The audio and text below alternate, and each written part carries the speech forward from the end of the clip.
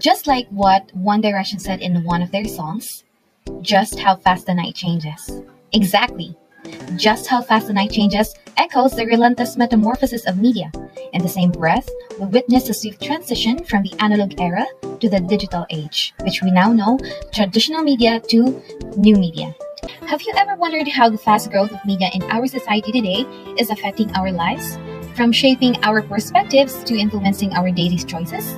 Before we dive into our report, which is New Media Challenges for Convergence, let's define briefly first what is media.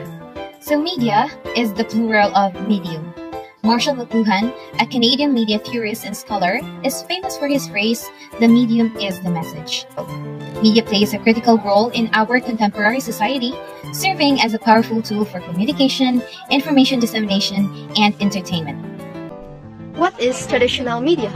Traditional media refers to conventional forms of communication and information dissemination that have been in existence for several decades. Examples of traditional media include print media, magazine, newspapers, broadcast media, television and radio, outdoor advertising, billboards, cinema, movies, direct mail, brochures, flyers, and catalogs, telephony, landline platforms, face-to-face communication, conference and seminars.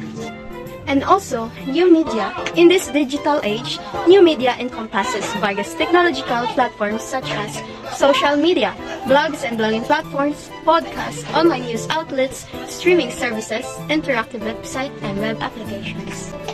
The difference between new media and traditional media is an essential topic to understand in today's technological era. New media refers to digital forms of communication, including websites, social media platforms, blogs, and mobile applications. So here is a broader comparison of the two types of media.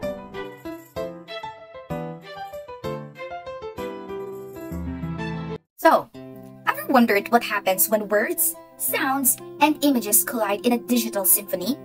Explore the captivating universe of multimedia convergence, where every pixel and note join forces to craft an experience and every element converges to tell a story beyond imagination. In multimedia, convergence refers to the integration and merging of different forms of media, such as the text, video, audio, and interactive elements, into a unified and cohesive user experience. It involves the seamless blending of various media types to create a rich and interconnected presentation, enhancing engagement and delivering a comprehensive message or entertainment. Convergence among people involves the alignment of various perspectives, interests, or efforts. It's the process of individuals or groups moving closer to a shared understanding of the benefits and drawbacks of new media in relation to convergence and globalization. So number one, we have increased connectivity.